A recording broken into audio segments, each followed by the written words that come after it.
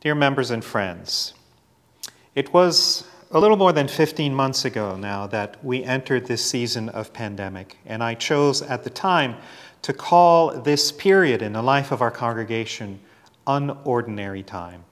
Well, we're not quite out of unordinary time yet, but we're moving towards more of a sense of normalcy. And so because of the changes that have occurred in our community and our nation and throughout the world, we are going to move back into the sanctuary, but not quite to the point where we were prior to the pandemic. So I wanted to share with you what that will look like and what we have to look forward to. But first, just a reminder of the things that have not changed. COVID-19 is still an airborne disease transmitted through respiratory droplets. The best medical practices for public safety and health addressing both contracting and transmitting COVID-19 are to continue wearing face masks, practice social distancing, and washing hands often. What has changed is that the risk of either contracting or transmitting the disease and getting seriously ill and hospitalized is greatly reduced by vaccination, such that now gatherings of fully vaccinated people, indoor and outdoor, have been approved by the CDC. In Pennsylvania, mitigation orders, except masking, were lifted on Memorial Day, and the current order requiring Pennsylvanians to wear masks will be lifted when 70% of Pennsylvanians age 18 and older are fully vaccinated.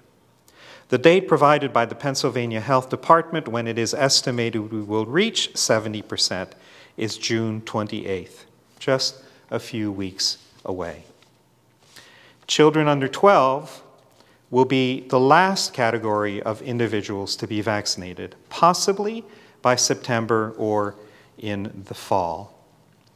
So the session, in an effort to be supportive of our parents and families with young children, is requiring that masks continue to be worn when in the presence of children under 12, until all younger children are given the opportunity to receive the vaccine.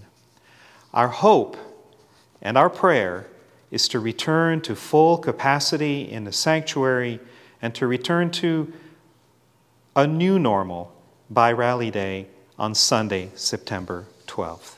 All that said, in our continuing efforts to consider the risk to individuals, families, and to our community of faith, the following policy will be followed during the summer months at Wallingford Presbyterian Church.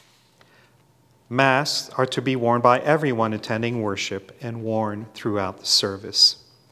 Seating will be every other pew, with a maximum occupancy of 80 worshipers, and reservations need to be made through the church office. We also ask that worshipers come into the sanctuary using the courtyard doors. Service will last no longer than 45 minutes, and the order of worship will be designed so that hymns are sung at the end of the worship service to minimize accumulated aerosol exposure. There will be no fellowship hour in the fellowship hall, but people are free to congregate outside the sanctuary and visit in the courtyard. This service, this live service, will be recorded and posted on and uploaded on YouTube that week. We will revisit these rules and regulations in July, in mid-July, and make any applicable changes based on the newest information available from the state of Pennsylvania and the CDC. Because many of you have asked me about meeting inside the church, here is what the session has decided. Low physical impact gatherings of small church groups of fully vaccinated church members will be permitted.